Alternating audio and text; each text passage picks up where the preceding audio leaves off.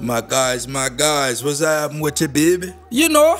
And so let's say you got all the pieces in play. You got a current woman, she's at the best, she's at the most blank state for you to pour into, for you to paint on, right? For you to bring her into your life, mold her as she needs to be, so that she can buy into the process of your progress. So you got these things already in order from your partner. Are you ready for a second wife? But before we get into that, let's roll the intro. Pull up with the stick, yeah. She said she wanna be up on my team, but she can't love me, yeah. Really, she don't want a man, she want a gummy bear. Now, before you start considering if you're ready for a second wife, you need to ask yourself the first question, and that's, do you have a first wife? And I feel a little dumb, mentioning this, but I have to because so many guys I talk to, I asked them this, and they are like, well, no.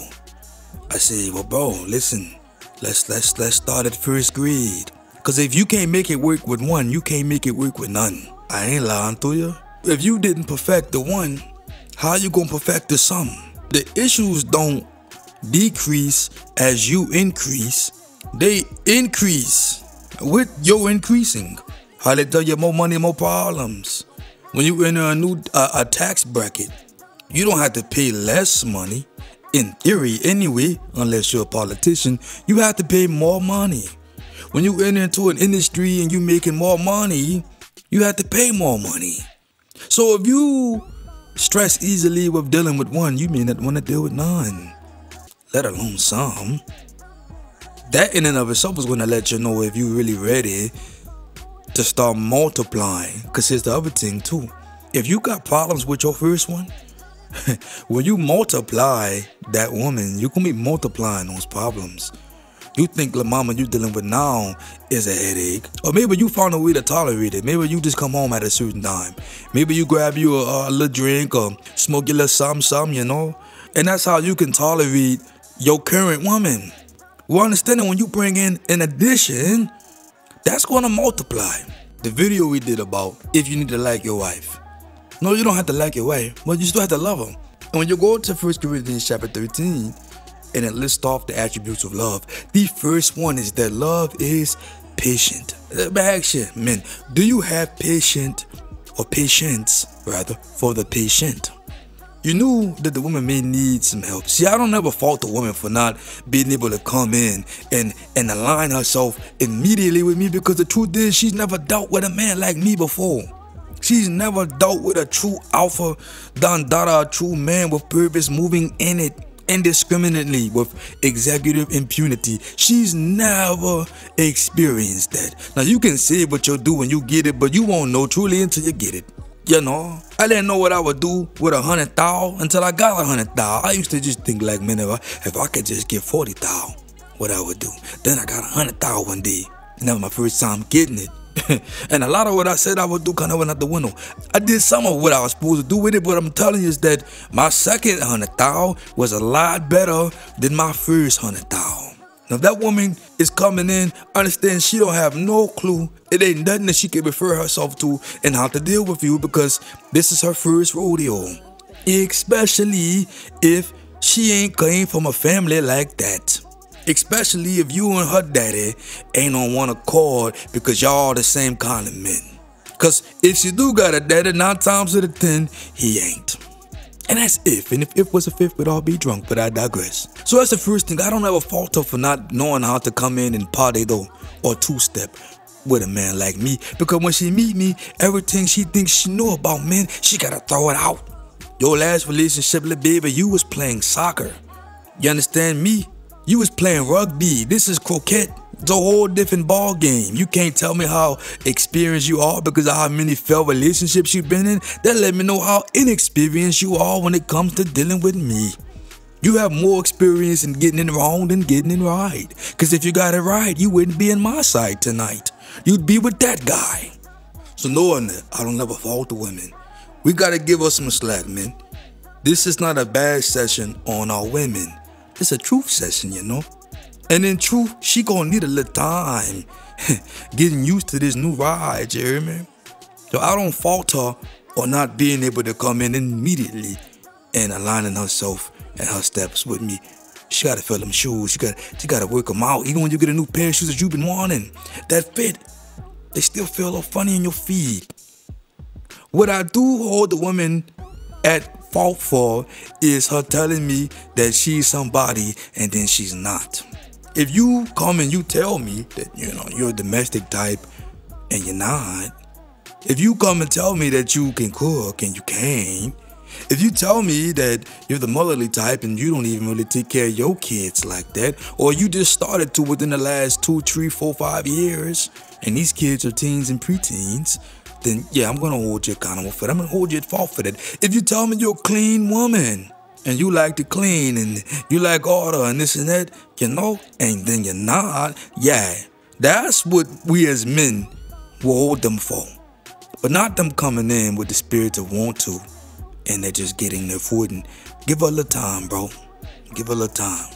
No, you got some women who will attempt to tell a man or tell her man what he needs to have in order to have a second wife.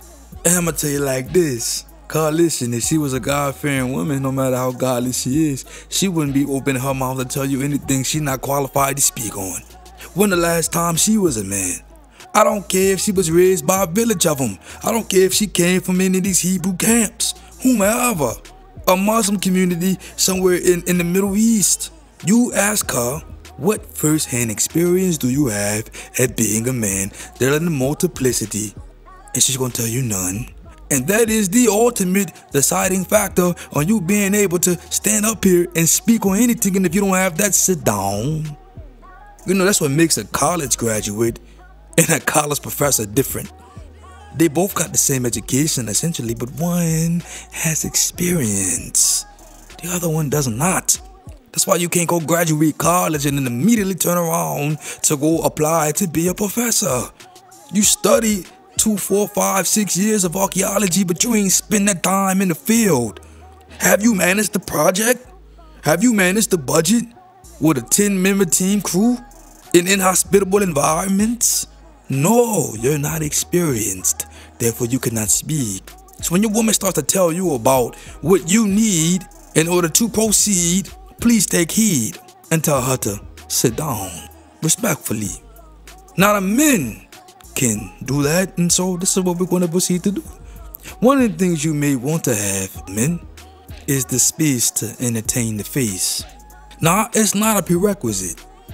A lot of people will have you think that you need a big old mansion and all that. I'm going to tell you like this, bro. In these day and ages that we're in, these times, nah. And then when you look at some of the state that some of these women are living in before they met you, yeah, no.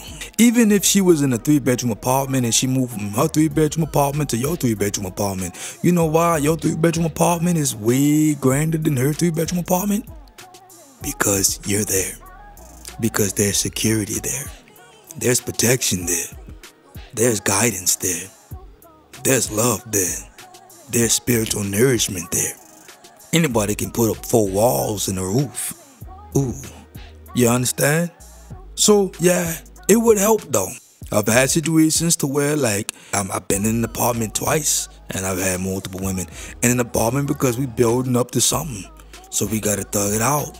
Now, with that, you may not have the privacy all the time like you would like. You know, King David had all his wives in a cave, and I believe when it was all said and done, he had 18 wives, 18 women he dealt with. They were all in a cave, so don't let no one tell you you need to be in a magnificent mansion like Solomon to house your wives. No, that's not true, and typically that comes from a woman. Again, stop listening to the women, bro. If you're listening to a woman on how to come into this lifestyle, you're already off to a very terrible start. She don't know herself, and again, she's inexperienced rather. On that note, some people will proceed to tell you that you need to have a lot of money in order to have this lifestyle. Now, mind you too, this is coming from people, typically women, who have never seen this lifestyle, but he needs to be able to afford it. Sweetheart, I mean, truth be told, you cause him so much grief and misery. He really can't afford you. Because truly, you can't put a price on the peace of mind. Let's start there. Was it not Solomon who said that it's better to live in an attic by yourself than in a mansion with a nagging woman? So already he can't afford you, and you got the nerve to want to tell him what he needs to have in his pocket to get somebody maybe better than you. Again, unqualified. And man, I'm gonna tell you, no, you don't need to play with a large bank account, because what'll happen is you'll be given into the temptation to lead with your wallet, and you don't ever want to do that. You don't want to lead with your wallet. You don't want to lead with your penis or your libido or your sex. You don't want to lead with force or intimidation.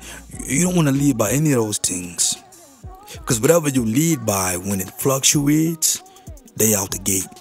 You need to lead by what they cannot take away, what they didn't give you. Lead by what the Most High has given you, your purpose. You understand me? They can never, I don't care where you are, they can strip away everything you have. This court system is jerry-rigged for that. It falsely empowers the women, all women, into thinking that they have a power. They really don't, but they believe it. And don't get me wrong, the power, though false, is very real. So when she gets a hit of that, she can't give it back. Oh, it's very hard. So it's designed to strip and break you down to the point where you want to be a man going your own way, or you don't want to deal with no woman. And the only person that wins is the devil, because now you cannot be fruitful and multiply. Don't do that. No matter what they take from you, bro, you never let a woman humble you. It's unnatural. Get up. That's what you lead with, your purpose. You came with your purpose, you leave with your purpose. You don't need a large amount of money. You need a decent amount of money. Truth be told, the devil's children have a lot of excess. Y'all's children, we don't have a lot of excess. So, you got a few rare instances, but what I've discovered in my lifetime and my walk with him, he gives us enough, just like he did when we were leaving Egypt. We ate day by day. Give us this day our daily bread. When we start trying to stack it up and rack it up for all of this, then we get over to the spirit of gluttony.